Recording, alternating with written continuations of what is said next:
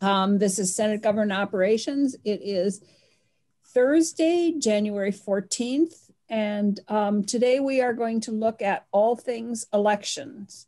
What I'd like to do is, before we start the meeting, we had some training the other day on how to run Zoom meetings effectively. And so I'd like to just share some of those thoughts with you. Because, and if people are here who aren't normally in the committee, it might be helpful. So really there are a few different types of participants in these meetings. There's the committee and our staff, Gail and the attorneys. And then there are people that we've asked to come as witnesses to testify. And then there are observers in the room who might be with us on the Zoom call, but they are observers. They aren't necessarily testifying. And then there are those people who are watching, if anybody is, on YouTube. I'm asking everybody except committee members, if you want to keep yourselves off mute, that's okay, as long as you don't have noise in the background. But I'd like everybody else to remain on mute unless they're speaking or called on. And I know some people aren't used to the way we do this, but really in terms, we might ask for just general conversation after a while, but in terms of the way we listen to things is that the committee are the people who are going to be making the decisions. So we are the ones who will be asking the questions and calling on people. So is there anything else that any committee member would like to add here to start off, just in terms of kind of protocol? And I will call on people. So everybody okay?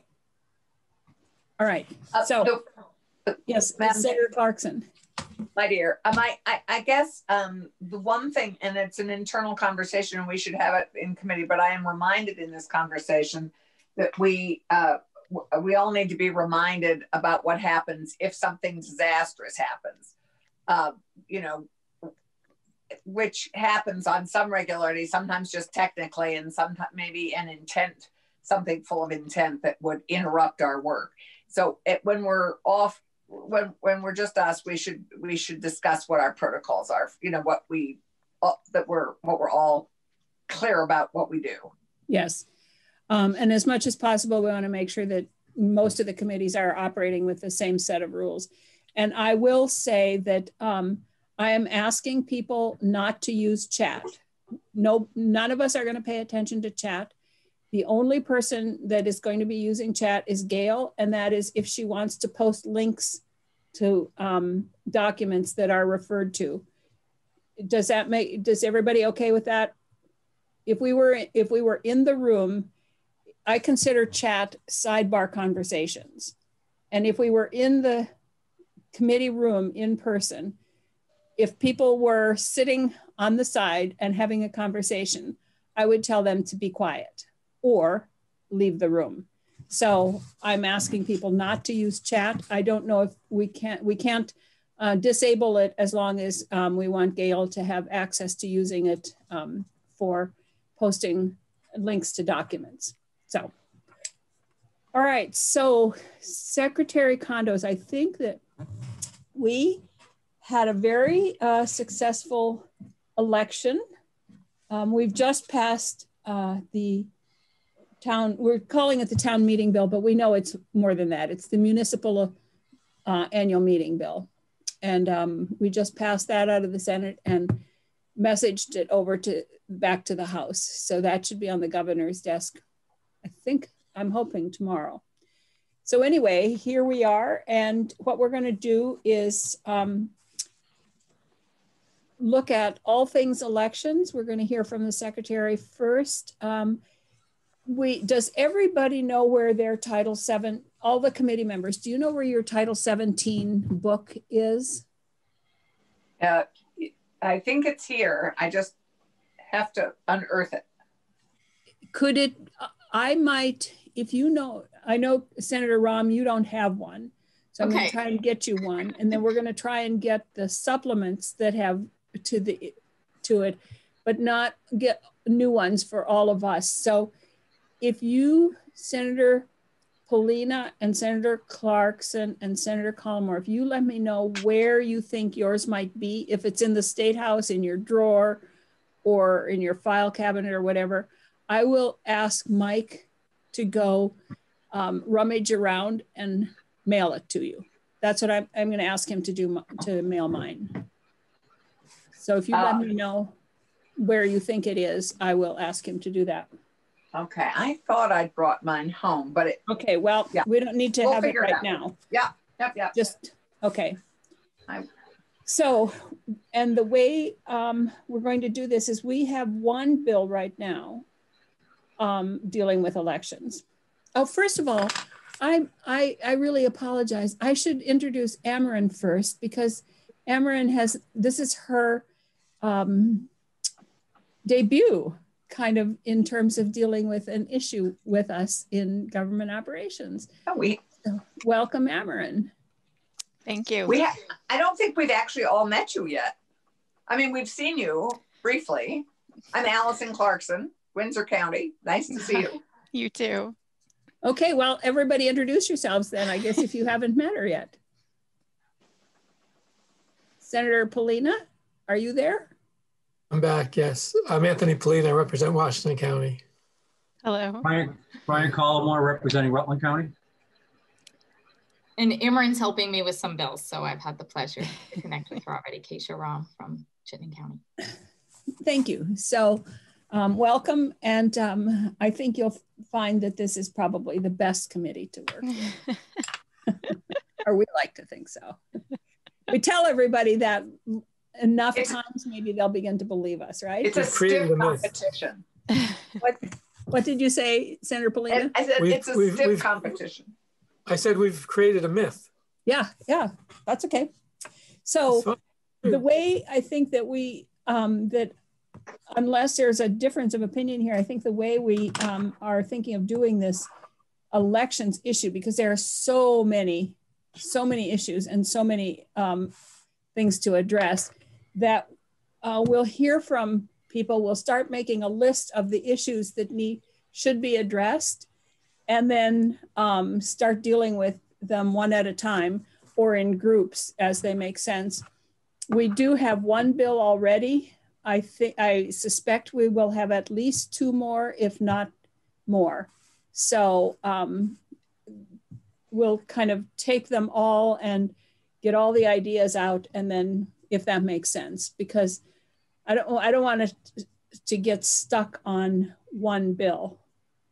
So, committee, do you have anything to add to that or to disagree with? If you choose. I don't see anybody. I do see that we have somebody who normally isn't with us. I believe, Tim, you aren't with us very often, are you? Tim? You're muted. No, I'm not, Senator White. It's good to see all of you, and I do pay my respects both to you as a fellow Windham County resident, fellow broadcaster, Senator Collmore, and longtime contact of, Senator Polina. Been a long time, but I'm still alive and well in my new role. Good, thank you. Well, we'll get to you in a while here. Thank you, welcome. So with that, Secretary Kondos, would you like to give us a kind of a debriefing of what went well, what didn't go well, where we are, how the election went, where we should be going from now on? Absolutely, Senator White. And, you and I have a long history on this committee going back probably almost 2 decades now. So that just shows how old we are. I do want to say, before I get into it, I want to say thank you to this committee for the work you did on H-48 that just passed, that you just moved through all stages and back to the House so they could send to the governor. We certainly appreciate it. I know the cities and towns and school districts appreciate that work. and we're ready to get started there. I know we had a very collaborative effort between town clerks, between VLCT, between the administration to get that bill to the point where we can move it forward in a quick manner. And you guys have come through with flying colors to get this thing out. So we really appreciate the efforts you did there. I'm going to kind of give a background on where we were and where we are, or where we've been. I can tell you that the elections team at the Secretary of State's office, and frankly, our town clerks, have really had no downtime since probably probably about a year ago. It's been one thing after another as we've gone. So I don't know what's the preferred method here. I've got my presentation up, but are you guys using yours on your screen? We have your document here. Okay. And Madam Chair, if you prefer, Gail has made me given me the ability to share my screen if you'd rather I presented it. A committee, what do you think? I tend to not like it because then I can't see people. So I don't know when people have a question or a concern. So can everybody access it on our website?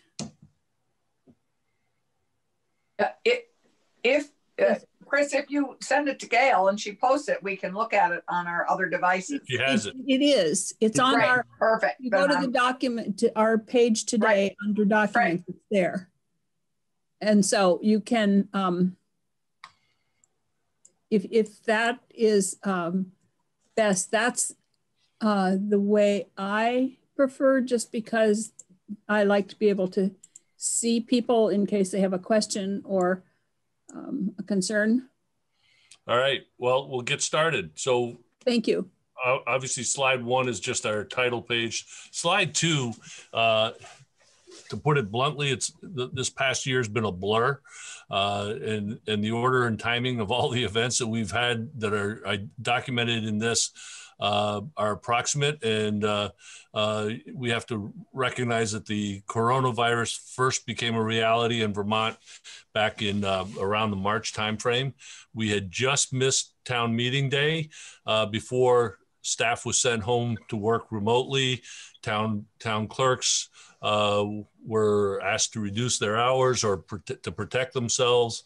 So there was a lot of work, but we had to begin those discussions about what to do in case this thing continued on.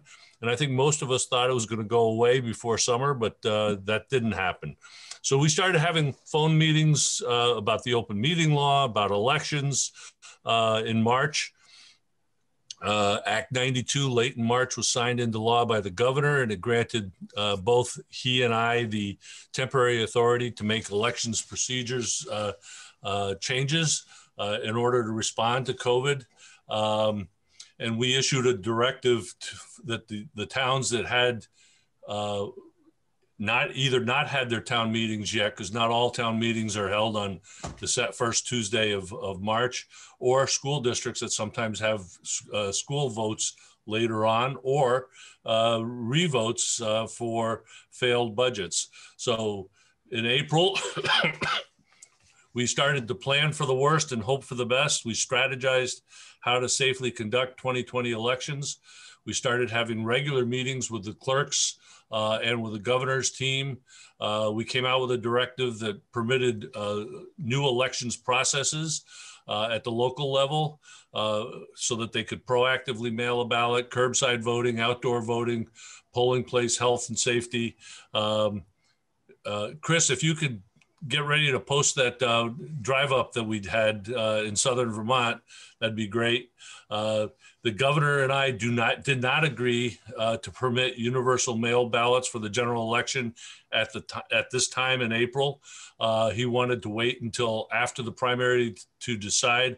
We told the governor's office that it was impossible for us to wait. There was too much work, too much infrastructure, too much detail. If we waited until after, we actually had to start making contracts start doing the detailed work, the focus, back in April. Will started having, at that time, weekly meetings with the U.S. Postal Service. In May, the governor continued to want to wait until after the primary, despite our discussions about the needs that we had that needed to be completed before. The legislature restarted the process to remove the governor's role, which was, by the way, at his request. He actually said, I never asked for this, and it wouldn't bother me if the legislature took me out. We engaged in other partners, League of Women Voters, AARP, VPIRG. I'm just trying to think. I think there was several other partners that we worked with, in order to build our election communication broadly.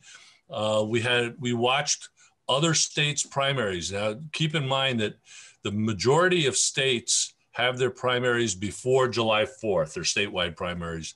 So we were watching what other states were doing during this COVID crisis and trying to learn from what they were doing. We started to line up mail and printing vendors, getting ready for that. We tried to use a Vermont company, but they decided that this was too big a project for them. We started securing PPE, personal protective equipment for polling places. We actually purchased what we call infection prevention kits that included hand sanitizer, sanitizing wipes, gloves, face masks, and sent that all to the towns for each polling place that they had. Larger towns got 2 kits, smaller towns got 1. And we continued that work with the Postal Service, which, as you will see, that will be a theme that was constant during this whole process. In June, there was still lots of legislative work going on, and we were still planning for a primary, and we had to assume that we would have a mass mailing. In June, we had to make sure that decision that a mass mailing to all voters would occur in the fall. We continued that work with the Postal Service. The legislative work continued with proposed amendments. We had to deal with issues of fear of the voter fraud, of ballot harvesting. We prepared a primary postcard with a return card to the town clerks. And it was a slightly different process for this one than what we had for the general election. So the postcard was actually open to be forwarded to wherever the forwarding address for that particular person was, based on the NCOA, the National Change of Address system that the post office operates. We had to continue having clerks meetings.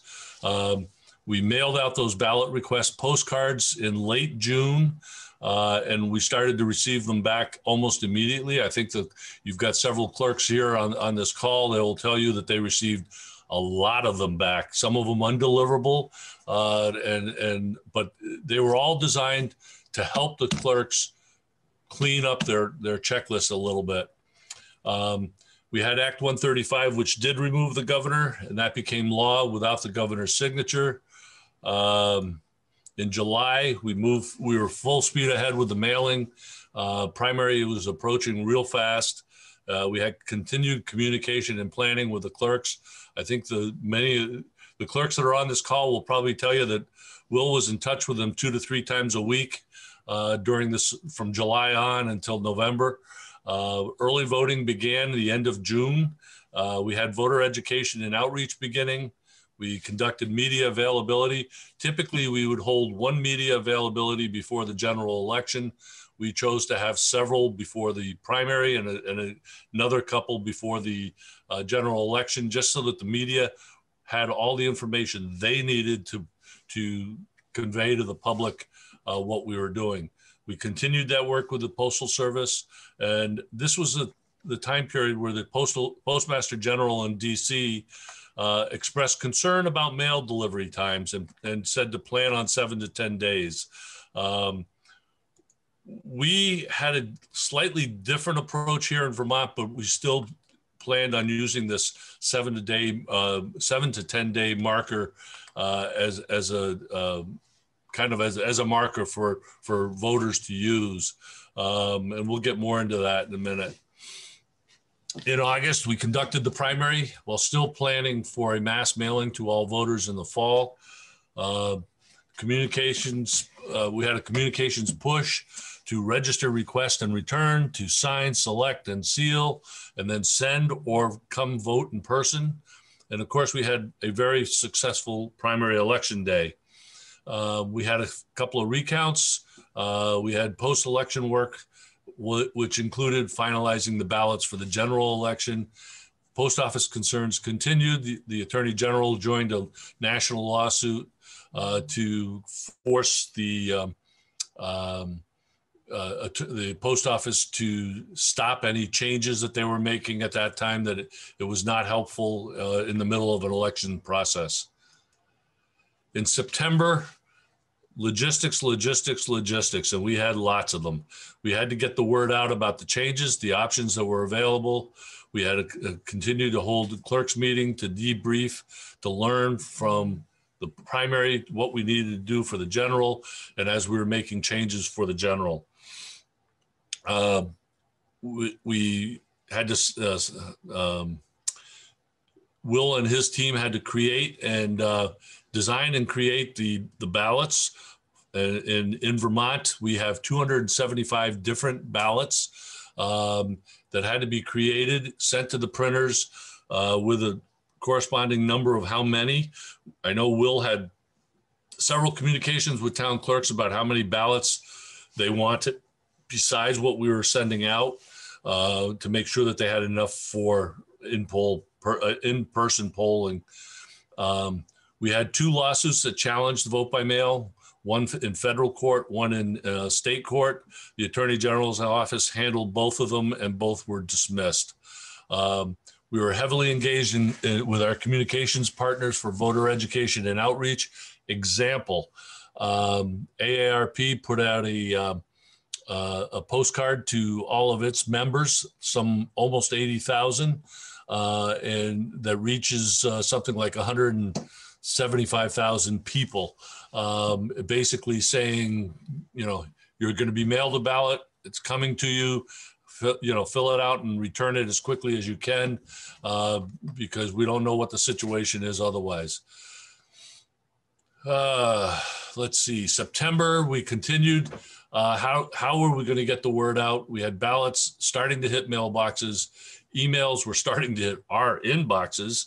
And I'm sure that the town clerks will tell you that they had a ton of emails coming to them and phone calls from their constituents as well.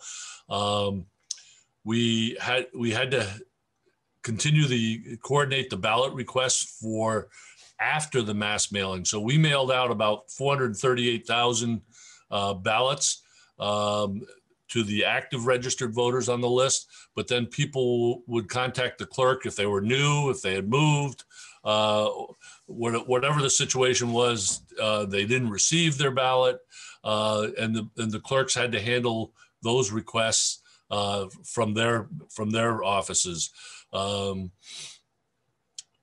What we did was we mailed them out, not all at once, but in the same time period. So we had about a 7 to 10 day period where every few days there was a big batch of envelopes that went out, the ballots that went out.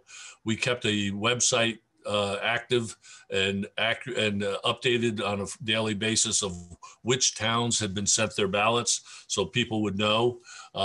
We had, of course, lots of media and lots of questions. We did have a barcode issue.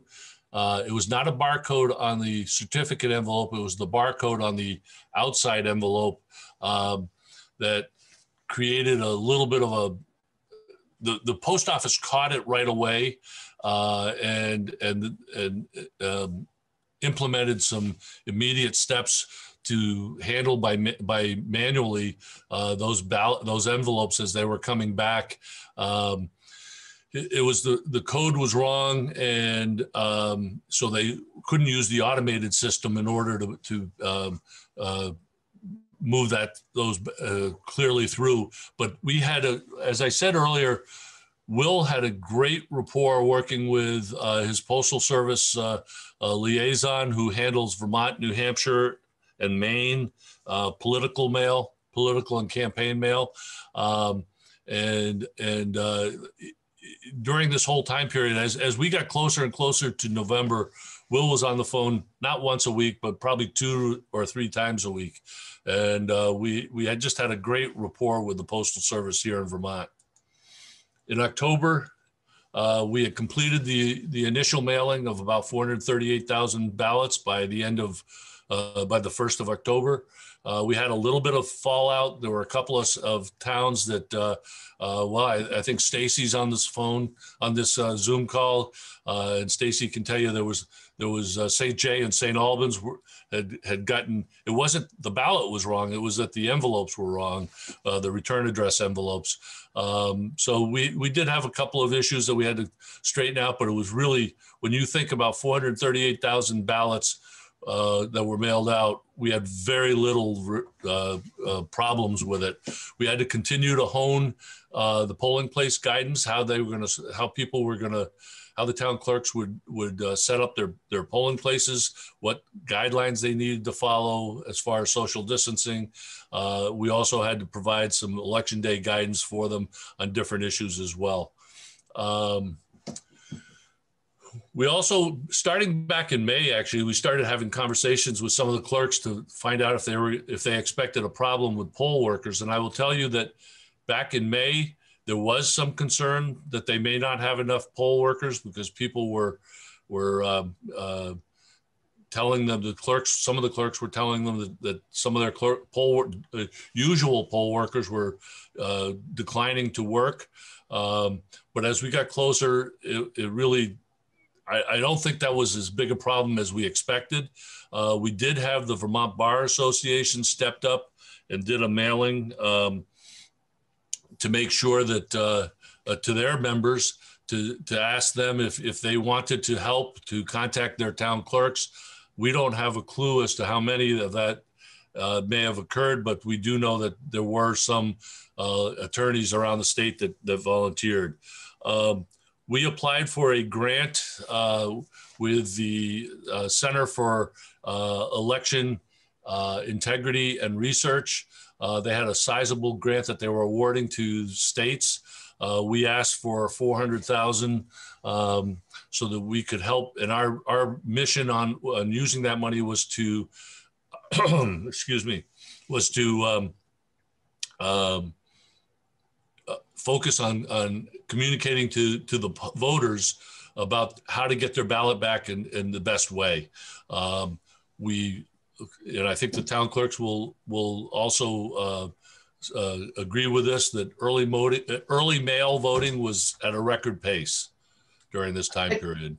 Jim, may I just interrupt you for a sec? Yep. I've gotten a couple texts, Madam Chair, saying we're not live on YouTube, even though it says we're live on YouTube.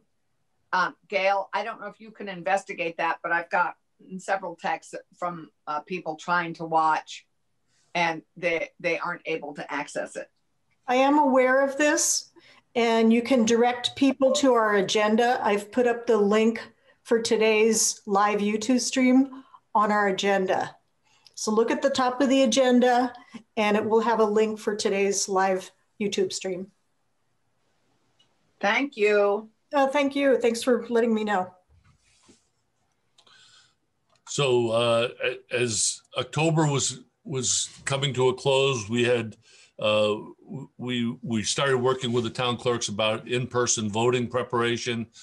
We had our communications and outreach plans that we were using, which included the most interesting man in the world, the Dos Equis commercials, who happens to live in Vermont, down in the Manchester area. He did a pro bono. Actually, all three of these folks, celebrities, did pro bono for us. And we did a digital outreach that we could use as a media outreach, PSA, on TV and on social media. We also had Grace Potter for another demographic. She did many of you probably know she's a musician, singer, and she did a piece for us, as well as the logger, who was another demographic, and we really hammered those on social media and in the TV media to make sure that people were seeing it. It was all designed to help get people aware of how important it was to get their ballots in the mail at least 7 to 10 days before. So we did that. We had poll watcher threats and security planning. We actually did a lot of work with our federal, state, and local law enforcement partners. Those partners included the U.S. Attorney's Office, the FBI, Homeland Security, state police, the Department of Public Safety, sheriffs, state's attorneys, as we were getting a lot of concern around what we were seeing elsewhere in the country. So we worked with them to ensure that we had a plan in place for not only communication, but also what to do in the case of an actual threat. We issued polling place guidelines to the clerks. We had an addendum to the directive that included information about poll watchers, what the poll watchers are allowed to do, about how in-person voting should go along, and what to do about additional mailing of requested ballots. November came, it was finally here. We were braced for impact. And the good news is November 3rd was a very successful day for Vermont. Our election night reporting system worked well. Our statewide canvass the following Tuesday went successfully. Republican, Democrat, and progressive representatives signed off on the canvass. The town clerk, I can't say enough about the support and the work that the town clerks did during this whole 6-8 month period to make sure that this went well. They were with us at every step of the way, and we relied a lot on them, as we usually do, but they really were the backbone of what we did. And a lot of the credit for Vermont doing it right goes to the town clerks around the state. And we've seen contested results in other states, and we've seen those contested results continue. We did make a decision in late November, actually around the 30th of November, to postpone our election audit, which is supposed to occur within 30 days. And that was because the coronavirus was beginning to surge again. And we had consulted with Dr. Levine at the Department of Health. And since the audit team was coming out of Boston, and Massachusetts was having a higher incidence of surge than Vermont, he agreed with us to postpone.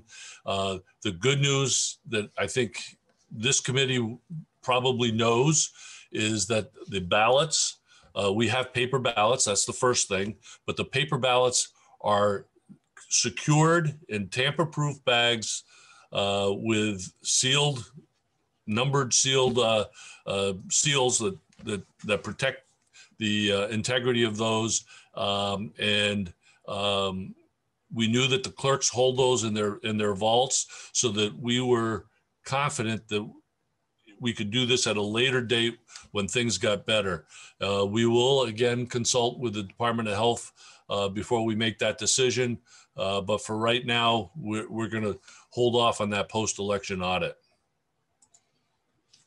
And finally, in December, it became official. We thought that the elections team was going to finally take a deep breath and get a few days off. I think if you were to talk to Will, he would tell you that didn't occur. We started getting calls from town clerks, from citizens, from select boards, school boards. What do we do about town meeting day? And that's when we started to have the conversations with the governor's team, with legislative leaders, with city and town clerks, with the Vermont League of Cities and Towns. And we all agreed that we had to do something, and we had to do it quickly because, to put it bluntly, today is the deadline for issues to be placed on a ballot. So we knew that it had to happen fast. Next week is the deadline for candidates. By the way, along the way here, we had the Electoral College met and voted here in Vermont. Your committee member, Senator Rahm, was one of the electors for that. You know, we had, obviously the rest is kind of history there. I do want to, let's see here. Let me go. So lessons learned, what worked well? Well, first off, from the August primary, I just want to say that Vermonters really embraced vote by mail. And here you can see turnout rates for the primary from 2012 to 2020. And then you can also see with the letters AB, which is absentee ballot, you can see the percentage of ballots that were cast. And you can see the difference for 2020. We had a large increase for overall participation for the primary. And keep in mind what a primary is. The primary is a party nominating process. It's not really an official state election, but we treat it that way. But it's really a party nominating process. But the key number that I really was impressed with was 73% of the ballots cast, which we, by the way, set a record. 73% of those ballots cast were done either by absentee ballot, early mail, by mail, or early drop-off at the clerk's office. We had early voting, outdoor voting, curbside voting. Chris, if you've got that picture, this is a good time to show it. Sure. Give me just a minute here. Keep talking, Jim. I'll get it in a second. Another key was the drop boxes. We provided funding to the clerks to purchase, whether it was a wall mounted through the door or through the wall, or a freestanding outside ballot box, drop box. We provided those. So this was Dorset, Vermont, at their drive-up voting, just to let you know. Great. And notice everybody had a mask on. Not the horse. Yeah, the horse is missing a mask. So that was Dorset, Vermont, and we were pretty excited about it. And frankly, in Barrie, you had they used their hockey rink, where you would drive in one end of the hockey rink, right across the rink, vote, and out the other end. I think that's how it worked, didn't it, Carol? And that was pretty successful. So our town clerks really were creative in making sure that their citizens were protected, but at the same time allowed to vote. So in the August primary, what are the things that worked well? Well, we had low numbers at the polls, which helps with the general health and safety for the not only the voters, but also the poll workers. We had a lot of clerk communication and buy-in. We had the postcard mailing, which we did as a central mailing out of not our office, but out of a mail house. We had the postal service in general really was helpful. There are many, I don't know if any of these clerks have any stories, but I can tell you that there were many tremendous stories about how the postal service went above and beyond. In Lincoln, the postmaster in Bristol would call up Sally Ober and let her know that she had just received several ballot envelopes, and Sally would send someone down to pick them up to make sure they got counted. In Randolph, Vermont, the postal workers were going around from blue box to blue box on street corners to check the box to see if there was any any ballot mail in there, and then would pull it out and take it to the town clerk down that way. So we had a lot of stories like that. So they really were. It was a tremendous effort by the Postal Service here in Vermont. I can't speak for the rest of the country, but I know that Will and his team worked very, very closely with the Postal Service. The town clerks were able to do quite a bit of checklist cleanup via the postcard process. There's still some stuff that they have to follow the federal laws on, but they were able to clean up their checklist a lot more. We allowed the town clerks to have 30 days of early processing. It was up to them. It was not mandated, but they were given the opportunity to begin processing ballots 30 days ahead. As I said earlier, we provided PPE distribution. The state emergency operations center had contacted us and gave us additional PPE that we were able to share with our town clerks to make sure that they had enough. And we also had Anheuser-Busch, believe it or not, had switched over from brewing beer to brewing a hand sanitizer, and they provided 1-gallon jugs with pumps on them to every Secretary of State in the country. You just placed your order and they would ship it to us, and then Will and his team would ship it out to the town clerks to make sure that they had plenty of hand sanitizer. Again, we had tremendous voter education with our media and partners. We had the clerk processing of ballot requests and address changes, and we had that flexibility that you guys provided to use directives. What didn't work so well in August, we had defective ballots, more than we've ever had before. There were 3 main reasons. One, as you know, there are 3 ballots that have to go out. When anybody wants to vote in the primary, there are 3 ballots. You vote 1, return all 3. So some of the problems were that people didn't return the 2 that they weren't using, or they filled out more than 1. And the third was that they didn't sign their certificate envelope. We also had some bad addresses that we had to correct, but you know, we continued to work our way through it. As far as defective ballots, just so you know, we normally have 1% or less. We had 3.5% that for the primary. That's not, the primary is always higher than the general election for defective, but that's because of the process of having those 3 ballots. And, you know, we'll have further discussions with this committee about ways to try to diminish that in the future. Our elections and leadership team were sometimes overwhelmed. I can tell you that as a matter of fact. I mean, Chris and Eric and myself became honorary members of the elections team. Might I remind you, our elections team is 5 people. We have the smallest elections team in the country by far. If they didn't work 6 and 7 days a week, sometimes 10, 12 hours a day, we could not have pulled this off. The clerks also were overwhelmed. They were overwhelmed with requests, with processing, with phone calls, emails from their constituents. It was a constant battle, but I can't say, again, I can't say enough about how well the clerks pulled through. We also had that joint authority with the governor that we used to try to deal with some of these issues.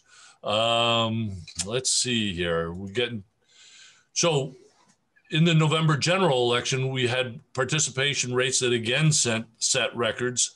You can see over the last 5 election cycles, this also set a record this year. We had 374,000 voters who actually cast ballots. And again, 75% cast an absentee ballot either by mail or drop off at the clerk's office or bringing it to the poll place.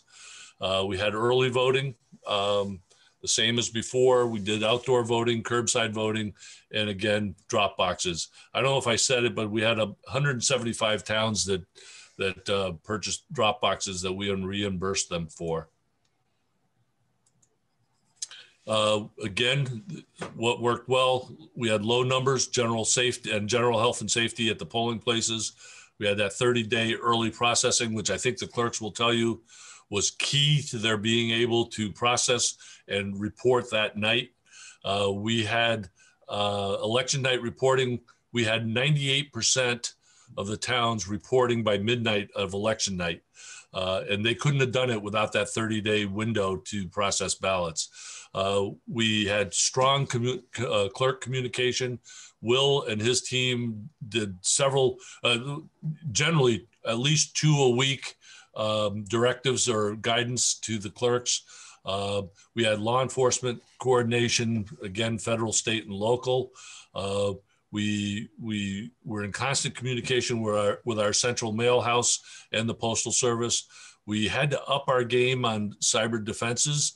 I've always been caught saying that cybersecurity is like a race without a finish line.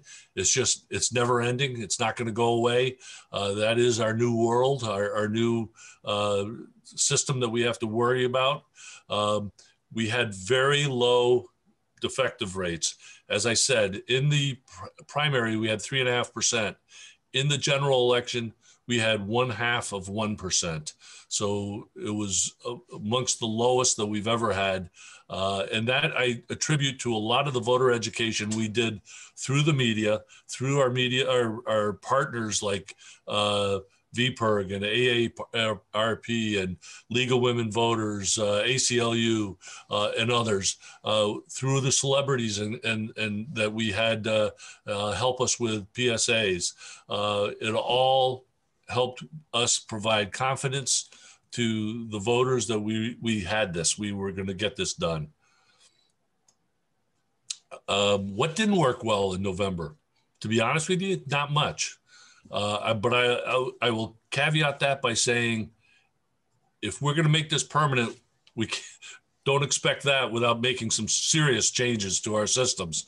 We actually have a lot of stuff that we need to look at. We have some checklist issues that have to be addressed for mailing errors. We have voter confusion, people thinking that there was no in-person voting. I'm going to be very blunt here. We've been fighting misinformation and disinformation from the president since probably October. He was out talking about how the election was rigged before the election even happened. And that was spreading through social media. Here's the concern. In 2016, we had very little contact with Facebook and Twitter. Fast forward to 2020, we had direct lines to both Facebook and Twitter. If we saw something online that was either factually wrong or misinformation of any kind, we could contact them and ask them to take it down. The problem is, by the time we see it, millions of people could have already seen it. And so that became a real problem. I will tell you that we didn't have enough hours in the day for the Secretary of State's staff, and I'm sure the clerks will say the same thing, that they didn't have enough time in the day to, especially in the age of COVID, that they were strapped as well. Our elections team, we've made the decision. We've now had 5 people in elections for probably 10 to 15 years. We can't do this again without at least one more staff person. It just was overwhelming to us. I know the clerks were overwhelmed. And to put it bluntly, not all the clerks, as good a job as they did, they're not all equipped to handle the mail volume that we had. There was a tremendous, you have clerks that work 5 days a week. You have clerks that work 2 hours a week. And that's not a knock, because it's a function of the size of their town. But it really is, in some cases, overwhelming, the amount of work. And everything we did this year from the Secretary of State's office was designed to try to take away some of that burden from the clerks, recognizing that there was still going to be some burden there because of all the mail that was coming through. As far as costs, we approximate the cost to be around $3 million. And there's a breakdown here that I don't want to go after each one of these at this time, but you can see what the cost was. We were fortunate. We had CARES Act money. We also had this grant to help us pay for some of this. But the CARES Act money, what we didn't spend is going back. We have no way of spending that. and you know, going forward, we are going to need new tabulators. The ones we have now are in some cases 15 to 20 years old. It's at the point, these are so old that the hackers don't even like to try to hack them. That's how bad they are. But they still work, and they work very, very well. And I want to be clear about one thing. Our scanners, our tabulators, all they do is count the ovals that are filled in. They don't do anything else. They don't create a ballot image that is kept or destroyed later. There's nothing like that at all. And they're not connected to the internet in any way. And I know that, you know, my former town, South Burlington, has been using these tabulators for many, many, many years without incident. You know, when LHS is here, they're the vendor that we get the tabulators from. On election day, they have 5 people stationed in Vermont in different locations so that they can get to any town within minutes to be able to deal with any problems that may arise. So we were very fortunate in what happened here. There is a cost if we're going to go forward. This is a cost that the legislature is going to have to determine where the money's coming from, because we don't have we have some federal grant money, but a lot of that money is going to go towards new tabulators. A lot of that money will go towards new election management system upgrades. And the money is not finite. We don't get a yearly or annual grant from the federal government. We've had 3 over the last basically 20 years. We've had 3 grant drops, one in 2004 or 5, and the last 2 in the last 3 years. And that's been the extent of the money that we have. But I'm very pleased that my predecessor, Will's predecessor, myself, we've been very frugal with that money. And we still are, you know, we have one of our 5 employees who is fully paid by the grant money. It can only be used, the grant money can only be used for federal elections. So we can't use that money for town meeting. We can't use that money for even House and Senate state legislative races. It has to be tied to federal races. Overall, Vermont's 2020 elections were a success. No Vermonter had to choose between their health and right to vote. Those were the two overriding criteria that we used for every decision we made. 1, protect the right to vote for every Vermonter, and 2, to protect the health and safety of not only our voters, but also our town clerks and their poll workers. We obviously shattered participation records in both the statewide primary and with the general election. We kept mail participation high, in-person voting low, and polling places safe. The unofficial report of results for both primary and general election were still reported on election night, unlike some of the other states around the country. Vermont's handling of the 2020 elections has received accolades from across the country and universal approval from voting rights advocates and all political parties that Vermont did it right. And that really makes me proud as well. You folks should be proud. I know our town clerks are. We did a good job with that. We should carefully consider permanent vote by mail, but it's going to require statutory changes and resources if it's going to succeed. We can't do it the way we did it this year. So with that, I think I'll just end there and take any questions.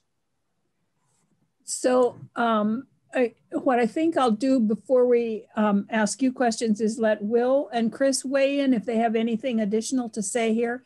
And then I'd like to hear from the town clerks just a brief of what if they agree with you, of things they don't agree with, just kind of how they saw it. And from, we have VPIRG with us, just kind of a very brief statement about what they saw. And so Will, I don't know if you have anything to add here, but we need to thank you? I think I'll let the deputy start if he does. And I'll Okay, pick up thank you. after him. Thank you, Good Madam work. Chair. I'll be very quick. I do just want to reemphasize a couple of things. Education and outreach, I think, was really key through this. And we had so many great partners in that who were willing to step up and do their own like little videos, messaging to their constituencies, to their members. That was really, really helpful through all this and helped us keep the defective numbers down for the general and the voter participation rates high. So we were really lucky to do that. And we all got a crash course on how to get things out into the media and how to place digital and radio ads. And we were doing all sorts of things that we weren't used to doing in the Secretary of State's office. So it was like going through battle. We all came out stronger and closer on the other side, and are just really gratifying that we pulled it off successfully, because this was just it's hard to explain. You just got a flavor of it from this PowerPoint, but this is one of the greatest professional challenges any of us has ever faced.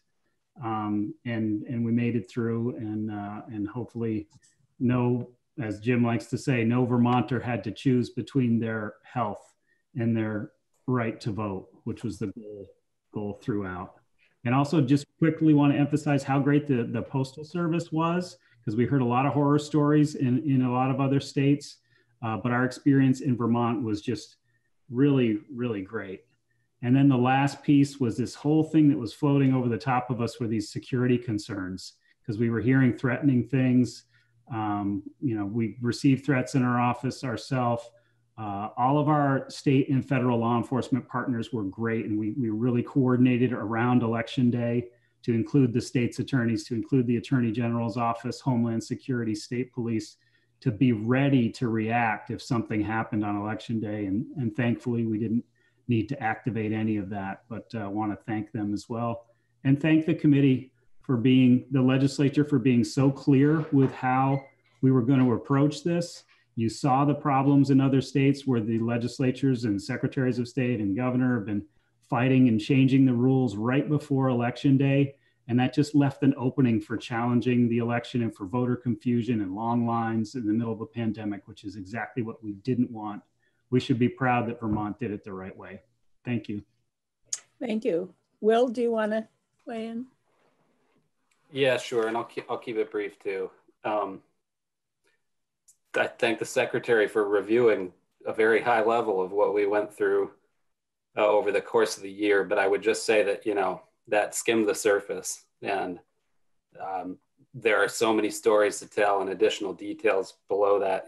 Someday I may write a book if I ever have time to do anything like that again. I was going to say, the deputy took the words out of my mouth, that our coordination with the Postal Service was critical too. A woman named Trina Stokes, who's their political mail coordinator, is an unsung hero in this process. There are a few of those scattered across the state that I could tell you about too. One being the maintenance guy that works for the tabulator company, a guy named Mike, another unsung hero in this process. But I think, Senator White, I think the theme of the day was what worked and what didn't.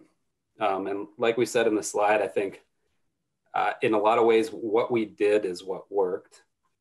The results spoke for themselves. And I would characterize that we embraced the concept of mailing a ballot to every voter, but then sort of with that as the starting point, we really incorporated it well into our unique existing structure of election administration, which essentially is, the fact that we administer our elections at the local level in 246 towns and cities across the state with volunteer boards of civil authority and hardworking town clerks. And that's not an underlying election model that a proactive mailing of ballots to all voters has ever been laid on top of before. In the other states where it exists, those are big states with lots of voters in big cities, and elections are typically run at the county level in those states. And so counties have different voting systems, for instance, and it's just a very different model to lay the mailing of ballots on top of. I think it's interesting to me when I reflect on it that clearly, because it was such a crisis and we needed to act so fast, that crisis forced us to only do what was necessary. We didn't attach a lot of bells and whistles to the process that were suggested. We didn't have time to overthink things. We really had to boil things down to what we needed to do that was absolutely necessary to get a ballot in the hands of all of our active voters, to protect them from the virus at the polling places. So I think I would like everybody to keep that in mind moving forward when we're thinking about making this process permanent, or some aspects of it permanent, that we do what's necessary. We don't overthink things. We don't latch on to ideas just because they've worked in other places, but we really consider what works for Vermont and our unique circumstances here. And I think the clerks, the ones who are on this call, and the others will be a great resource in doing that, in telling us what they think makes sense and what doesn't. Our experience, certainly, we're going to bring a lot of knowledge to the table in that regard. But I think I want to keep focused on doing what's right and what makes sense for Vermont, while embracing this concept, which clearly worked really well to increase turnout, which, although the goal last year was safety, and it really was, it guided everything we did. A long-term and underlying goal for the office, for me and for Secretary Condos, is the more people that participate in elections, the better. And mailing a ballot proactively to all the voters for the general election clearly had that result. And so if we stay with that as the goal and we do what we need to do to get there, I think we're going to make some real improvements in the Vermont election system.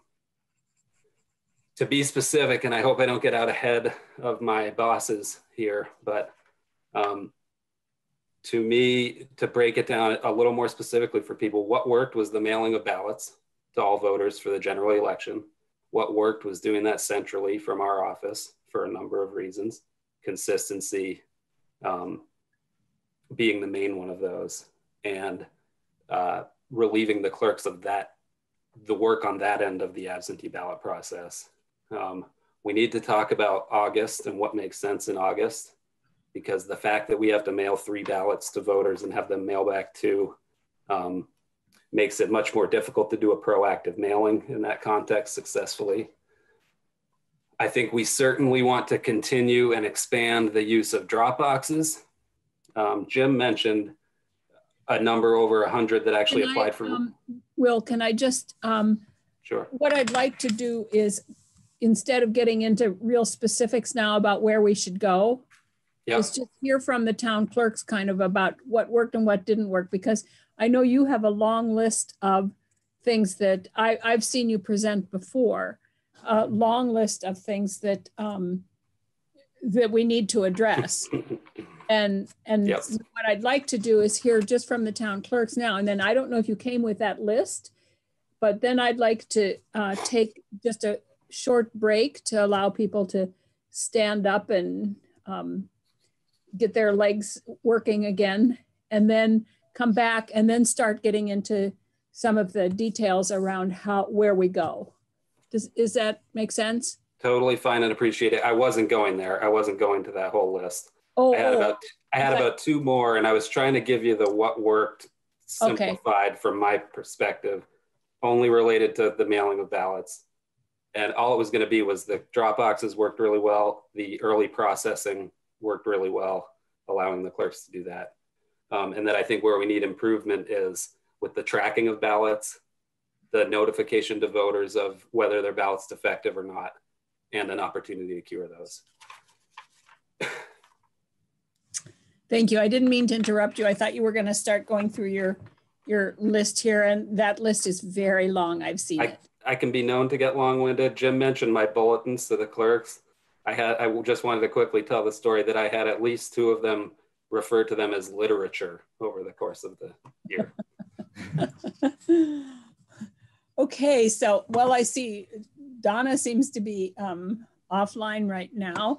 So let's go to John Odom. Do you want to weigh in here with, and just a kind of a brief statement about what you thought really worked and not, because what we're going to try and do is get real lists of real suggestions for what we need to do from now on. But I wanted us to have a kind of a general feeling about what worked and what didn't work before we get into that list of details, because I know I already have a list of about 45 things to change. So. Well, I mean, I'll be brief. Things worked really, really well. They worked. Just identify yourself for the record, John. I'm sorry. John Odom, the Montpelier City Clerk.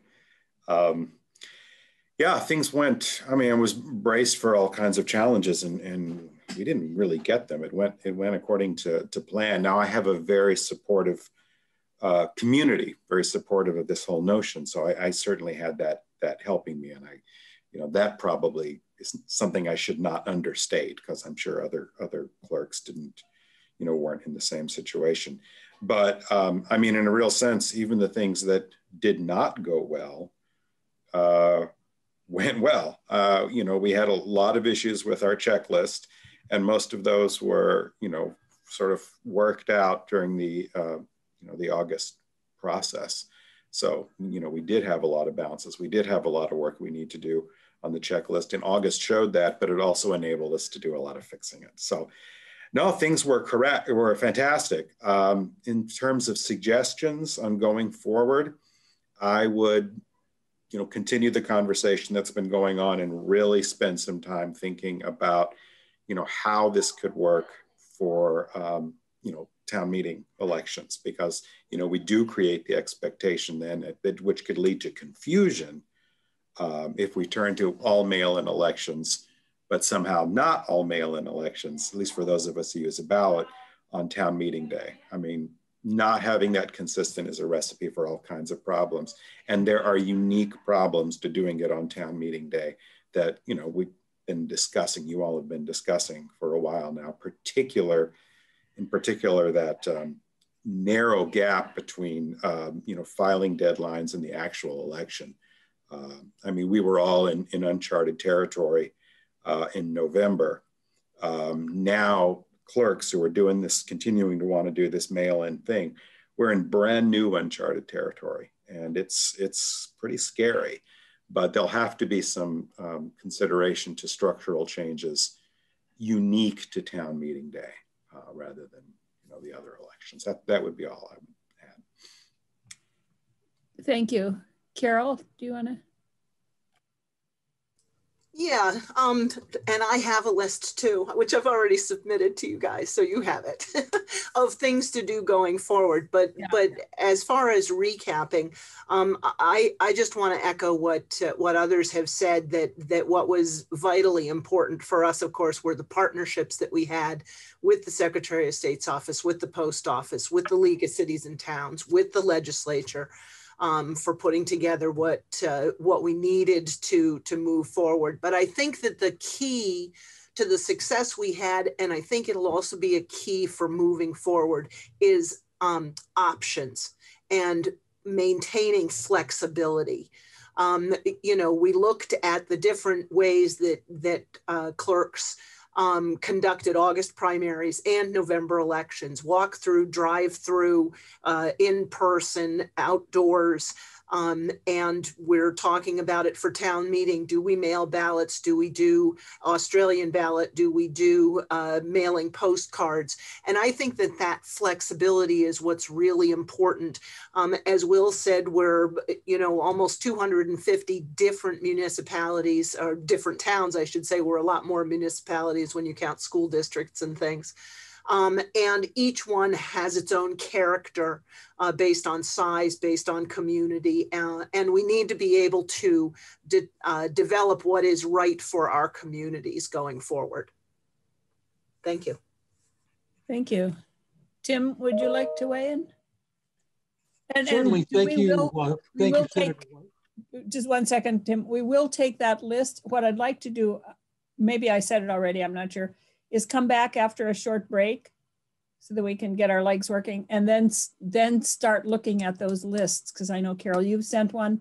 I don't know if the Secretary of State has their list with them or not, but I bet they can quickly get it up. And I'm sure that town clerks have lists, and VPIRG has a list, I'm sure. So we'll do that. Yeah.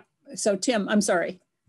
Not a problem. Thank you, Senator White. I think the thing that can't be overstated is the amount of support the Secretary of State's election team gave us as local town clerks, plus the fact that fellow clerks supported each other.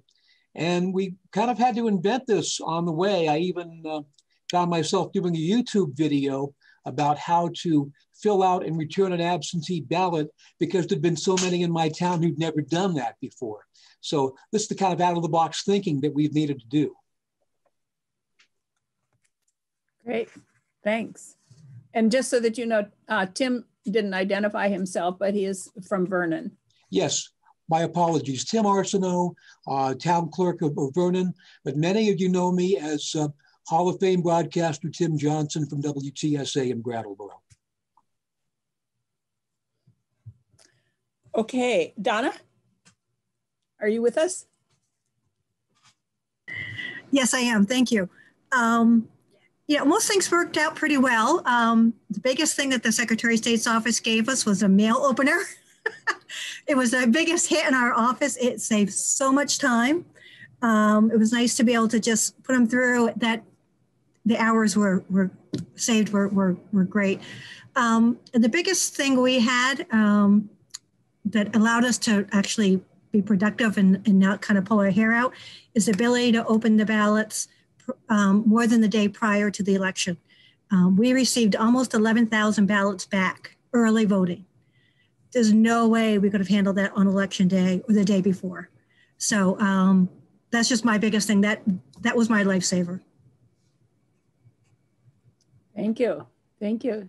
Stacy? Yeah, same thing here, that the ability to open the ballots and process them through the tabulator early was truly a lifesaver, because it's not something we could have done either the day of the election or the day before. There was a lot of hours put in. August was a little rough for us in our office. We did 1,262 absentee ballots with a staff of 2 people out of my office. So I was the person stuffing the envelopes while my assistant was printing the mailing labels off and keeping us lined up. So we were putting out 100 to 150 ballots a day.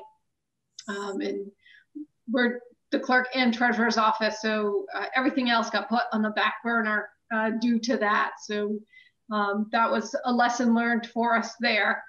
And but yeah, the Secretary of State's office was great. I'm sure they all had their ears burning, because at some point every notice that we got or directive, we might have been spitting or sputtering something, but it was always they were always there every time we had an email or a or call or a meltdown of some sort, either by a clerk or a resident or something. But going forward, definitely some updates to the system and our checklist and how those get processed.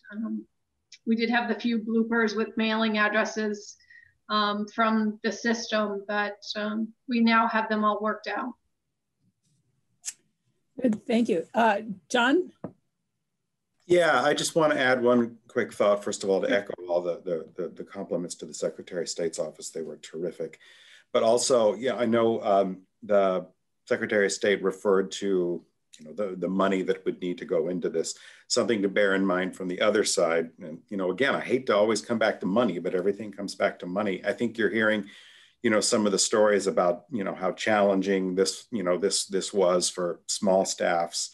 And I know in our case, we were flooded with volunteers, which really made it possible. And we're getting a fair amount of volunteers for town meeting day too. But probably think in terms of not necessarily thinking about floods of volunteers for every election being something sustainable. So that, one of the things to think about is going to be probably some support for clerks to bring in extra help so you can count on getting this done, because there is again, without that volunteer support, for a lot of us, there's no margin for error, and it becomes a pretty questionable process. So money on the low end too. I hate to throw that out at you, but there it is. So sort of like election elves that yeah, always are volunteer. So I'm going to ask Paul Burns to weigh in from VPIRG from kind of an advocacy point of view and outsider's point of view, just kind of a high level, what worked and what didn't work. And I assume you also have a list of things that you're going to present to us afterwards that you would like to see us going forward. But before we go to you, Paul, I just want to say, so we're thinking about huge changes here, right? And philosophical changes in the way we approach voting and everything. And the most meaningful thing was the letter opener. I just think that what we need to do is we need to not forget that sometimes those things that seem inconsequential are really, really helpful to people and make a huge difference. So thank you, Donna. Well, better late than never, right, Donna? Okay, so Paul. Thank you, Madam Chair. For the record, my name is Paul Burns. I'm the Executive Director of VPIRG, which is the Vermont Public Interest Research Group.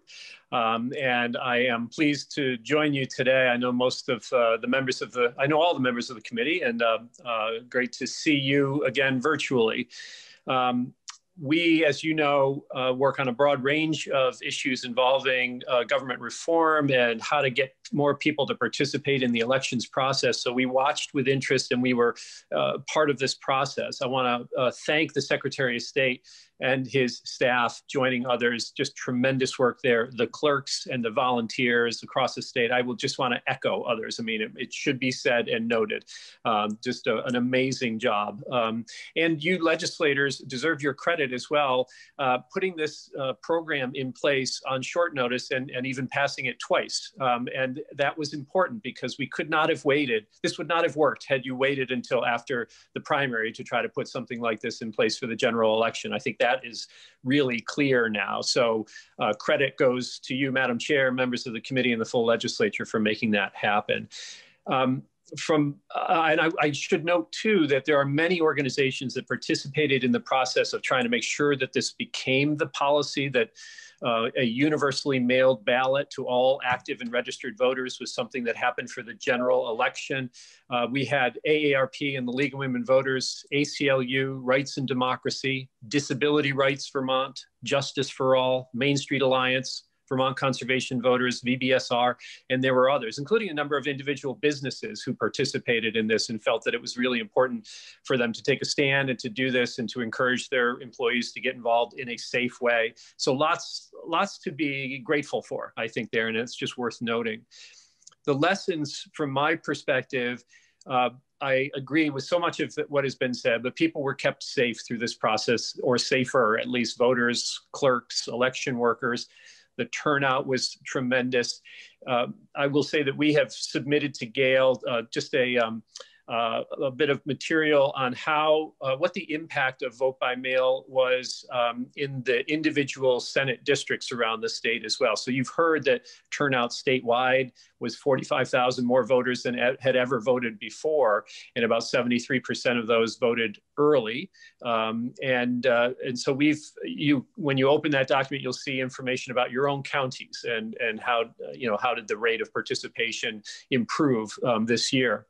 I want to note too that this was not just a presidential election matter. Although voter turnout was higher than ever nationally, we also had some evidence in Vermont that that sending all voters a ballot would increase the rate of participation, going back to early May when the Essex Westford School District held their vote and found that participation in that local election increased. It was 4 times higher than the average rate of participation going back 5 years or so for annual votes there. So a 400% increase over more typical participation rates in that local election, which didn't have anything to do with the presidential race. So I just wanted to point out that I think that this is likely to increase participation even in a non-presidential year. voters liked it for a number of reasons. Not only were they kept safer, but many of them told us, and we included little quotes on some of the pieces that you'll read from people who we invited them to weigh in. What did you think about this? We had more than 100 people respond with their reasons for liking this system. And a lot of them said that they could be more informed in filling out their ballots at their own leisure around their kitchen table, taking their time, maybe even taking the time to look up some information. They could go back to an article about the different candidates or what have you. And so that was something that was appreciated by voters. It's important that we preserve the local polling places so that people can vote in person. There are people who feel that they need that or want that. This is important in particular for the disability rights community. There are a number of folks there who have particular issues that, where they can vote more effectively in person. The New American community, we heard from our partners there that it was important for them to have access to that in-person polling as well. So keeping that in place, keeping those options available, we think would be important as well. And having the multiple means of returning those ballots, we've already talked about that, but mail is one way, but the drop boxes or returning them to the offices, those are all important pieces. And I do think that I want to say now that I don't think any of us probably doubt the fact that the election staff in the Secretary of State's office worked more than overtime in this process. And if we are going to move forward, as I hope that we will, with making permanent this option for people to fill out their ballots at home by receiving these automatically mailed ballots, having more resources, more staff resources in the Secretary of State's office, certainly something that we think makes an awful lot of sense. So instead of just piling more onto those same 5 heroic individuals, maybe spreading that out among a little bit more human resources there, I think would be great. So, and we would keep a lot of what worked for 2020, automatically mailed ballots from that central location, the postage paid envelope. I don't know that that's been mentioned yet, but we think that that was important. Early processing of ballots and lots of public education as well. Hopefully we won't be swimming upstream against a lot of misinformation or as much misinformation in the future, but it's still really important to make sure that people understand how the system works. And so we also want to, if I don't know, do you want me to talk about anything else that could be improved now, or do you want to hold off on that, Madam Chair? Okay. No, what I want to do now is take a short break because I don't know about anybody else, but my legs have just stopped working. And take a short break, come back in 15 minutes. Is that okay with everybody, 15 minutes? That'd be 10 after 3. And then start looking at very specific lists of things. And I know that, Paul, I know you have specific lists. I know the Secretary of State has specific lists. Carol has some, I'm sure that everybody has, and what I'd like to do is ultimately get those lists and get them all in one single document, all the suggestions, and then we can start grouping them into kind of areas of oh, my brain has stopped working too, in addition to my legs, I guess, but we can just start looking then at the individual suggestions and how we go forward and start taking testimony on them. I mean, that won't happen today, but we'll start looking at that so that we can have some reasonable conversations without looking at everything all at once. Does that make sense, committee? Senator Clarkson, I see you have. It does. I'd appreciate it if the committee could ask a few questions about, sure, because before we jump into the list making. Do you want to do that before you take a break, or do you want to take a break? I want to stand up. Okay, we're going to take a break and then we'll just have some general committee questions here before we go into the, yes, good suggestion. Okay, so we are on break. I think we're back. I'm just, yep. I want to make sure everybody's here. Anthony, are you? Oh, there you are. There you are. I'm sorry. All right. Well, I should have. I meant to just say let's have some committee discussion and questions and just discussion with the people that have just given us the information before we launch into specific requests. And we may not even get that far today. So what I would suggest is let's just have some general discussion now. Alice, thank you, Senator Clarkson, for reminding me. And then we'll see how far we get today. And then when we've exhausted all our questions and comments, then we'll figure out where to go next. Does that make sense, committee? Okay.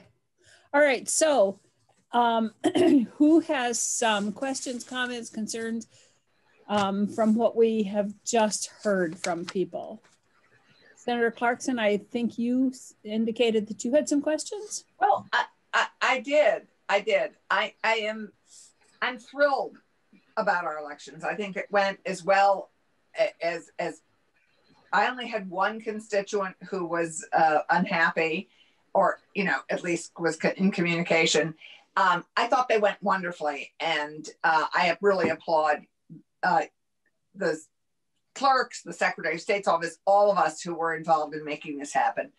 I guess I'm just a little frustrated that it's still only 73% of Vermonters turned out after having been handed their ballots on a silver platter. And I look at the other states that do mail in, vote by mail, and they have a range from 90%, 85%. Hawaii's is still pretty low, was lower than ours. And I just, why? I guess my question is why? I was really hoping we'd break 80%. And I guess I just was stunned that we, given all the passion around this election, that we're still at 73%. And I just wanted to know, with all the clerks on hand and the Secretary of State's crowd, I think I'd just love to have any insights as to why we're still below 75%. So the way I'd like to do this is just kind of have a general conversation. So if you want to weigh in and respond to this and just have some conversation, just raise your hand so that we can do it in a kind of an orderly manner. So Carol? Yeah, I think that some of it has to do with the fact that, and I'm not against this, but I think that the automatic motor voter registration has had an impact because it has grown our checklists. I had, before it went into effect, I had been working very hard to get our checklist down to a reasonable number. And I have seen a growth of about 20% or more in the number of voters since we went to the automatic voter registration. And unfortunately, there are people who don't care, and they're now on our checklists. And so, I don't know if there's a fix to that, but I do know that that certainly makes a difference in the numbers. Interesting. Anybody else want to, Donna? Another issue, I take these off, I can't hear myself. Another issue that we have is the fact that, and I don't know, Will, maybe you guys know more about this, but I think the ability to take someone off our checklist is tough. So we go through the challenge process. We go through a lot of steps and 2 general elections, and even though it's really easy to add someone back on, it's really tough to get them back off. Especially in South Burlington, when we have a lot of condos and transient people come and go, and they register the DMV and then they leave, but they don't get their license updated. That's a lot of it as well. It does take a bit to get people off our checklist, but it's really easy to put them back on. Will, I saw you had your hand up. Yeah, just quickly, I was going to agree with Carol and Donna that but essentially what you're talking about there is just what your denominator is, right, to determine voter turnout. And I'm sure, for instance, Paul's probably aware, there's a push out there that it makes a lot more sense if we all could start basing our voter turnout on the voting age population of a state rather than the actual registered voters, because it would give you a more meaningful sense of how turnout changes over time. Because just what Carol said. As long as you keep adding voters to the bottom of your checklist, no matter if more people show up to vote, you're still going to be at the same or a lower voter turnout number. And I think that the growth of the checklist surely is a result of automatic voter registration. And then Donna is spot on too. I ended with House GovOps this morning, giving them a little lesson. I think everybody on this call knows that law, so I'm not going to do that. But the National Voter Registration Act is what controls the clerk's ability to remove people from their checklist for the reason of changing residency. And when you're removing someone from your checklist just for the reason that they've moved out, you need to follow the whole process that Donna was referring to, where you send the challenge letter, wait for a reply, wait for them to show up to vote. Right. And if neither of those two things happen, you remove them after 2 federal elections. Anybody else? And then in general, though, I share Senator Clarkson's wonder at why we can't get people more engaged in the process of voting in this country generally.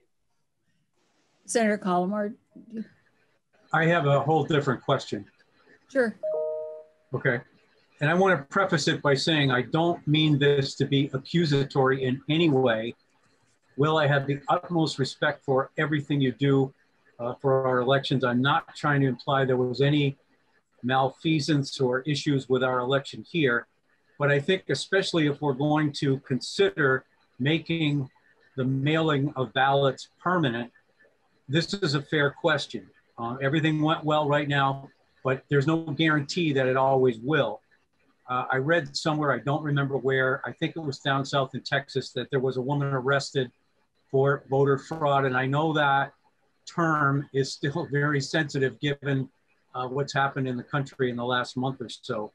But if I were to have filled out my wife's ballot and or my son's, which arrived without them asking, in other words, they didn't request them through the absentee ballot process, but they just arrived, what security measures are in place now whereby we could have even known that, let alone, you know, remedied it and prosecuted me, quite frankly? I think it's a fair question going forward. Again, I'm not suggesting that there was anything improper that was done in our own state. I think we did a really good job, but I think it's a fair question. Yeah, Will? It's 100% a fair question, Senator Collmore. And if you were willing to forge the signature of your wife and or your son, so you fill out their ballot for them, put it in that certificate envelope, and sign their name for them in some kind of manner that you plan will not be noticed by your town clerk as looking too much like your signature that also comes in with your own ballot, it's likely that that ballot will get processed and that your wife and or your son would be checked off the checklist as having voted at that point. The most significant check there, I've spoken with you guys about this before, is that then if your wife or son showed up to vote on election day, their name would be checked off the checklist because the clerks are very diligent about keeping track of who they've received a ballot back from. And that's where questions would start to be raised and the issue would start to be looked into at that point. We had instances of that this year. We can get into more of the details of that at any point we want. But it's really that one ballot for one voter that brings that to light at the time of the election. You can't get the vote back, but you can at least potentially go and prosecute the person for voting on someone else's behalf. What your question necessarily sort of implies and brings up is a discussion of the concept of signature matching, which we don't do here in Vermont, but which we potentially could do. There's a lot to talk about there that I won't get into too. There are positives and negatives on both sides, I think, of that policy. But a process we could put in place to try and catch that earlier and right away would be a signature matching and verification process. Am I correct in assuming that in a town like South Burlington, where Donna is, It's a different situation than it might be in Kirby, or I'm just trying to think of a town where basically everybody knows everybody and would know, maybe have the potential at least to recognize a signature. You know what I'm trying to say? I think that's true. Yeah, I think it's more likely to go through the cracks in the bigger towns and cities. Okay. It's amazing to me how well the clerks know their voters. I know that's not a sufficient voter fraud protection, but it's amazing sort of the red flags that get raised if they just see something from a household that they don't usually see over the course of other elections. Thank you. Anybody else want to weigh in on that? Paul Burns has the little hand up. I don't. Oh, Paul, I don't. Okay. Yes. Okay. I see that hand now. I never look for little orange hands. I always look for this. Well, thank you, Madam Chair. I just, on the first point that Senator Clarkson had raised, I understand that we would love to reach 100% participation, but the goal, I think, is to try to remove as many barriers as possible to voting. So that's why the automatic sending of the ballot to all active registered voters, in my opinion, makes so much sense, along with automatic voter registration and we could even go further with automatic voter registration, for instance, as a separate conversation. But I think making it as easy as possible for anybody to participate, even if they make the decision very late in the process and they don't do it in every election, is still a good thing from our perspective. And so they may not participate every time, and in those cases, they will bring down the overall percentage of participation. But you do what you can to remove all possible barriers. Why don't they participate? Well, there are lots of reasons for that. They don't see enough of a difference between the candidates, which is hard to imagine in this past election, in my opinion, but you know, there you have it. With respect to Senator Collimore's question about the voter fraud, it's important also to recognize that in those situations, you may see an instance dealing with human beings. There may be these occasional situations where one person tries to steal and fraudulently send in a spouse's ballot or something, but that is illegal. They are doing so under a potential penalty of law here, and they might be caught. There are, as Will Senning pointed out, pros and cons to the signature verification, but in most places that have signature verification, I believe they have to have trained people who know how to check one signature against another. It's hard for me to imagine what the expense would be for Vermont to try to have trained people in every single clerk's office to verify those signatures. So there are challenges if we were to go that way too. Thanks for the opportunity. So, Will, I have wanted to ask you about following up on Senator Clarkson's question about number of people, the percentage of people who vote. You suggested, and maybe I heard you wrong, but you suggested that if we took the percentage, if we based it on the population that is that could register and vote instead of the checklists, that we could see a better better trends about it, because if the checklist numbers go up, but the base population doesn't go up. Am I wrong about that? Is that something that can be done, doing it that way instead? Yeah, like I said, and there's a trend towards that. That's exactly what I was saying, is that over time, you get a more accurate idea of how turnout fluctuates. Right. So why can't we do that? We can. Oh, how do you do that? Well, you know the population, you know the demographics of people from 18 to death. The census provides a figure that is your voting age population by state. But isn't anybody on the checklist entitled to vote? Everybody on the, no, what he's saying is that you would, so you have a population, if you have a population of, if you have a population of 100 that is eligible to vote, and 30% of those people vote, whether they're whatever they're on the checklist or not, every time you can see if the next time 40% of them vote, you know that the voting trend has gone up.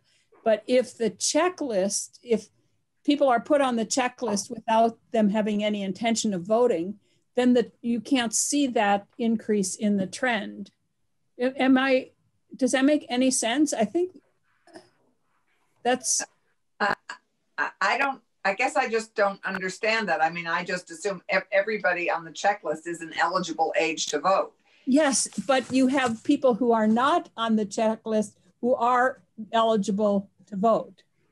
Everybody who's eligible to vote is not on the checklist. Not registered. Yeah, Senator Rahm. Madam Chair, I wanted to ask a different question, but I did want to underscore your point that that would actually be more accurate to redistricting as well, because redistricting is all eligible voters, not just who's on the checklist. And then you'd be able to see in a particular district, not who's on the checklist who voted, but how many of the eligible voters in that district voted, which helps in places like mine with UVM, et cetera. Before you ask your other question, can I ask the town clerks just to weigh in on whether that would be a huge issue if we did it that way? Carol? I don't see that it would have any impact on us as clerks. We're still going to work by the names on our checklist. Right. Those are the people who are going to be able to vote. It just changes the denominator in calculating your percentage. Yep. Okay. A different way to look at the data, and just real quickly, if you guys are curious, actually on our website where we present turnout over the years for general elections, I forget the specific page, I can get it to you. We have a column that's voting age population too. So you can compare those two. Oh, okay. Okay, great. That's good. Thank you. Donna, did you want to weigh in on that? Yeah, just a quick note. I always tell people, don't look at the percentage, look at the number of people who actually voted. That's going to tell you what you really need to know. You're right. Thank you. So Senator Rahm, you had a different... I suppose it's a little bit related, but I was more curious about how we might have closed the gap on people who tried to vote but had inaccuracies with their ballot, or, you know, just I know the percentage I think was a little bigger in the primary of spoiled ballots, and then it got smaller in the general, and just wondering what kind of tactics people deployed. And you know, there are some bills I think that are going to come to us about trying to engage those tactics statewide. So just curious how that went for people. Anybody care to weigh in? Will, I see you unmuted yourself. Just from a numbers standpoint, yeah, it went down significantly. I think Secretary Kondo said it's about 3% or more in the primary and down to 0.5% for the general election. And most of that is due to the nature of the mailing, the fact that you aren't mailing 3 ballots out and requiring the 2 unvoted ballots to come back in a separate envelope. Almost all of the defective reasons, and the ones that are most common, are related to the return of a ballot by mail. So in the general election, basically the only 2 opportunities to have your ballot deemed defective are not signing the envelope or not putting the ballot in the envelope. And actually, we've done work in these committees over the last 4 to 6 years to relax the requirements around defective ballots a little bit. We took the word seal out of the statute, for instance, so that the ballot envelope doesn't necessarily need to be sealed as long as the ballot's inside of it. A lot of the old envelopes, the glue on them was drying out, and so they were coming unsealed on the way to the clerk. We took out language, I think, that implied that you had to, you're testing my memory here, but that you had to include the date and the town of residence when you're filling out the certificate.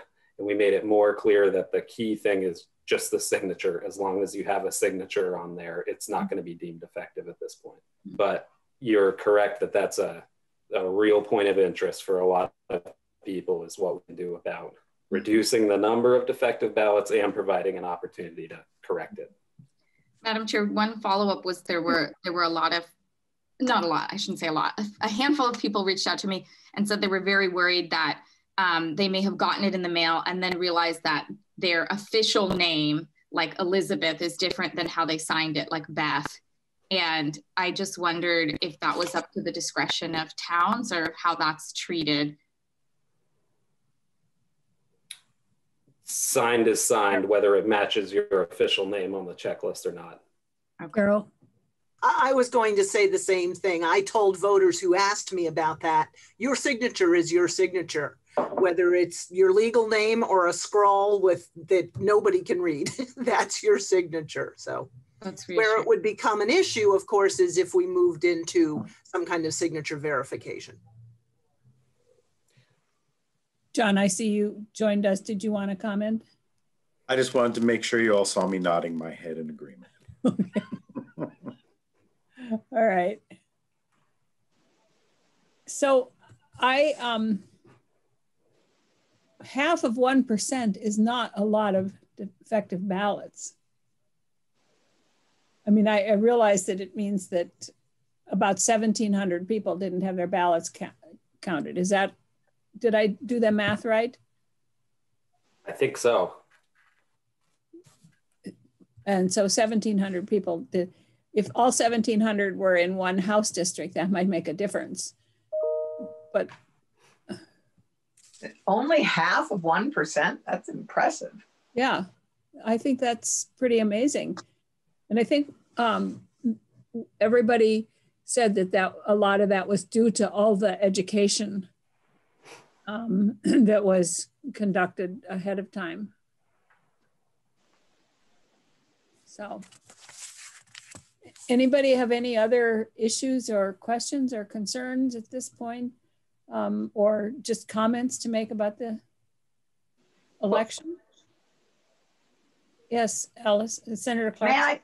May I just follow up on what you just said? That only half of 1% were defective. Does that mean, what does that mean? That they couldn't be counted, or that they were like Brian's situation where people had put them in by, in error or with malintent, or what does defective mean in this case? Will, do you want to? It means they aren't counted. Means they, okay, for whatever reason, a whole host of reasons. There's 5. Okay. And it's a specific statute. Yep. Right. For the 5 reasons they weren't counted.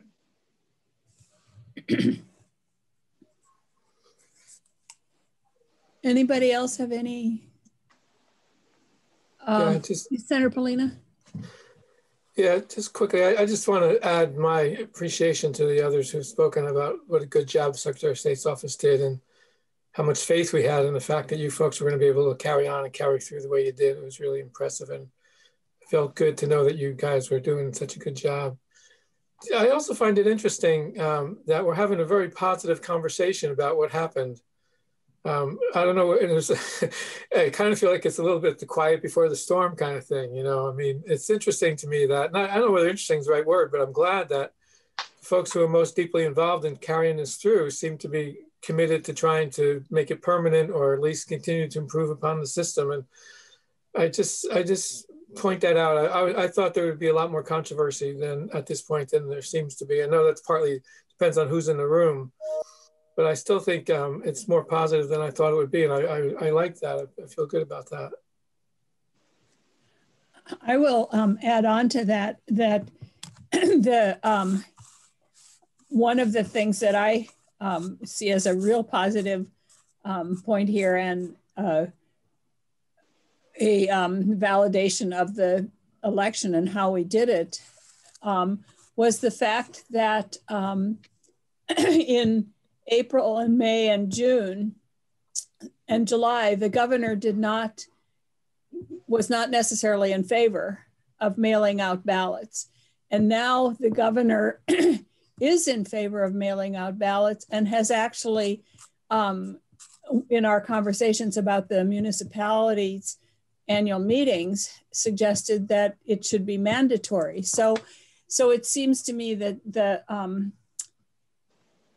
many of the doubters have been convinced that it was a good move, whether we move forward with it or not, that at least it was, for that time, was positive. Yeah. Tim? Thank you, Senator. My suggestion would be that if we go that route, we should include lots more voter education because, as you know, we in Vernon are off the beaten track, so we would need to get ourselves up to speed there. Are you actually in Vermont? Yes, we are. We are indeed south of Route 4. We're hugged too closely by the Massachusetts and New Hampshire borders. But it wasn't you that tried to secede. It was Guilford that tried to secede, right? No, we actually love being in Vermont. I wouldn't be anyplace else. I know. So any other comments, questions, concerns right now about kind of general what happened and where we might go? And then this is going to be a long conversation. I mean, this is because anything we do around elections has to be done this year because we simply cannot make changes to the elections during an election year, which will be next year. So any changes that we do will have to be out of our committee.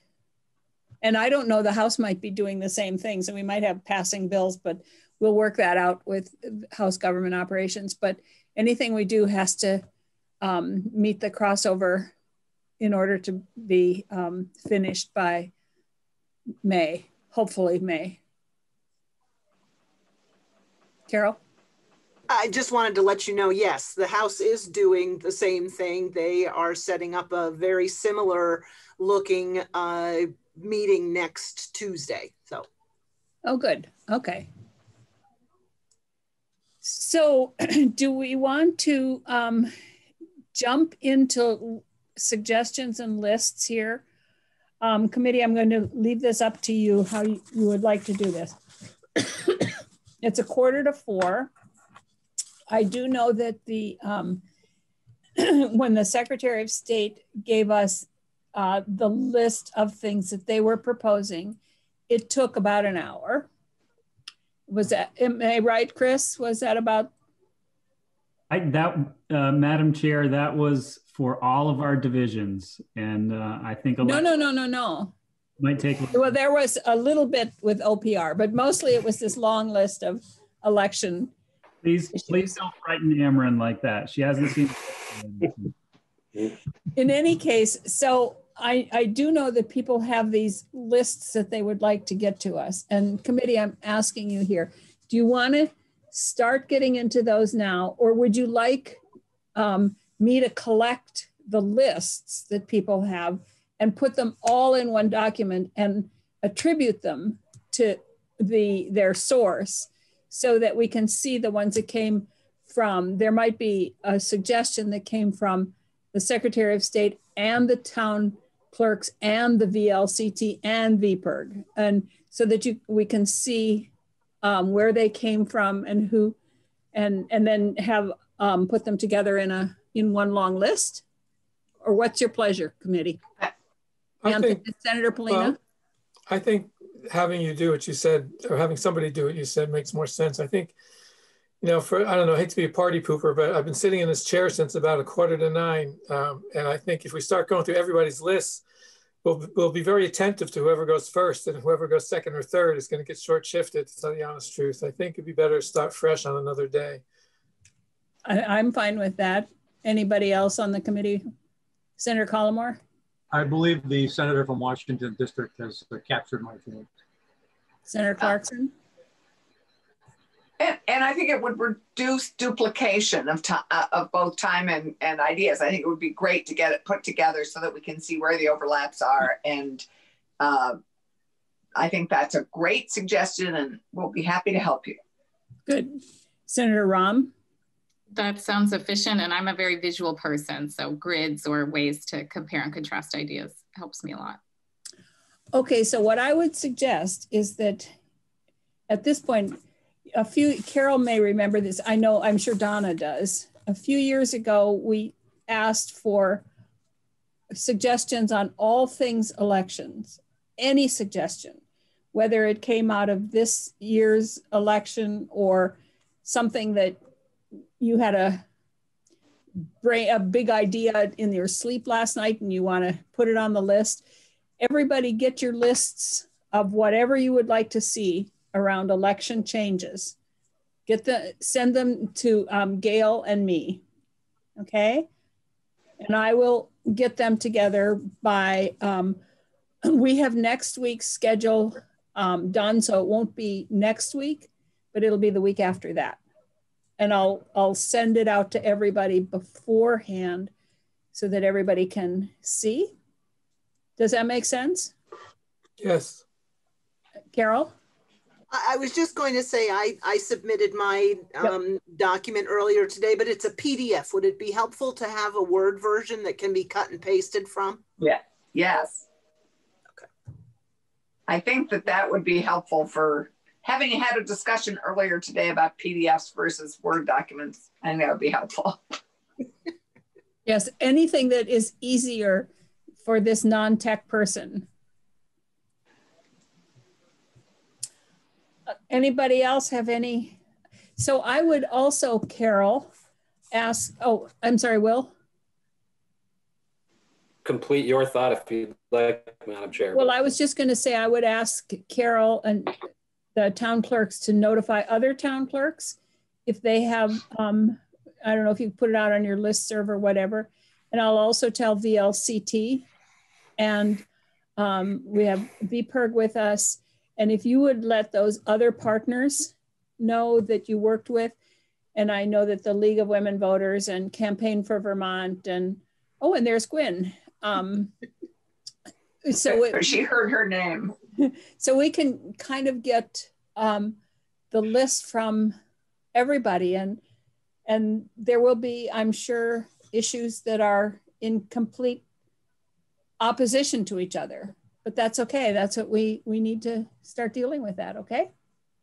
I'll put something out on the listserv, but I'll ask them to send responses to me and I'll compile so that you don't get 8,000 emails. Well, that's very nice of you. Thank you. Okay, Will?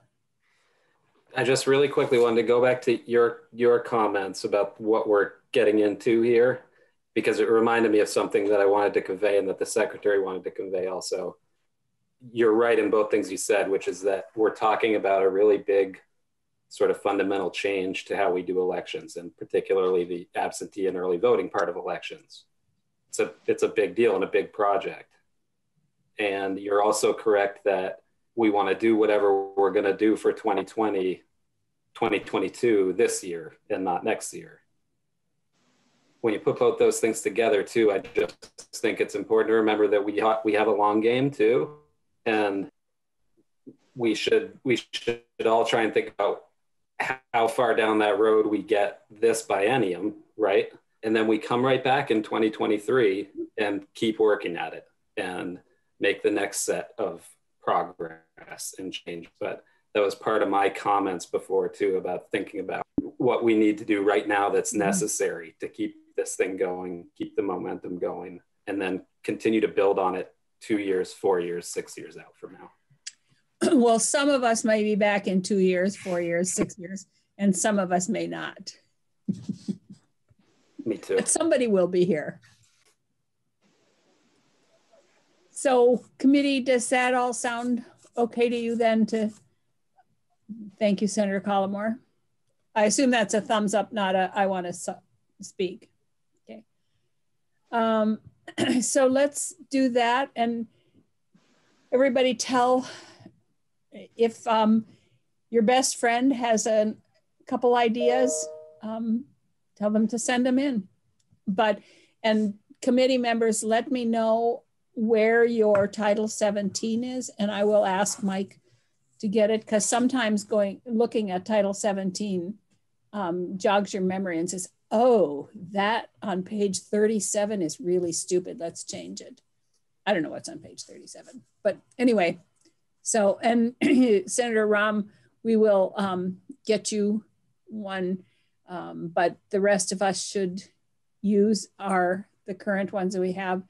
And we're going to get the supplements mailed to us because they haven't reprinted Title 17, so we can use the old one with the supplements. Okay.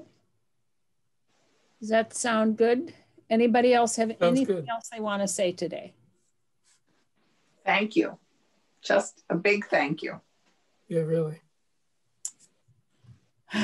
All right. So we will see you tomorrow. And tomorrow we're going to look, committee, at the CARES money that is in the new batch of money and what might be there. So anybody who wants to join us, we'll look at what money might be available for, if there's anything for local government, EMS, law enforcement, the anything within our jurisdiction.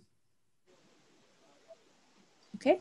And Madam Chair, I sent you an email, but I was trying to keep a hard stop at 3 tomorrow, if possible, because I'm supposed to talk to former residents of St. Joseph's Orphanage at 3, and I kind of want to be there on time. If that's okay. Well, we start at 1, so if we go from 1 to 3, I think we will do that. And if we have more that we need updating on, we can do it the next week. Will? That reminded me, I got an invite for tomorrow afternoon, but I feel like the status of the CARES money for elections is pretty resolved. So if you don't need me, I would plan to not be there. Okay. Yeah, no, we just wanted to get everybody that kind of is in our purview here to invite it if they wanted to. Carol? Same here. Okay. And all right. Madam Chair, was there an OPR issue on the agenda for tomorrow? I saw that Lauren Hibbert was invited to that as well. Only if there is CARES money that would affect OPR or other areas of the Secretary of State. Thank you. Mm-hmm. Okay.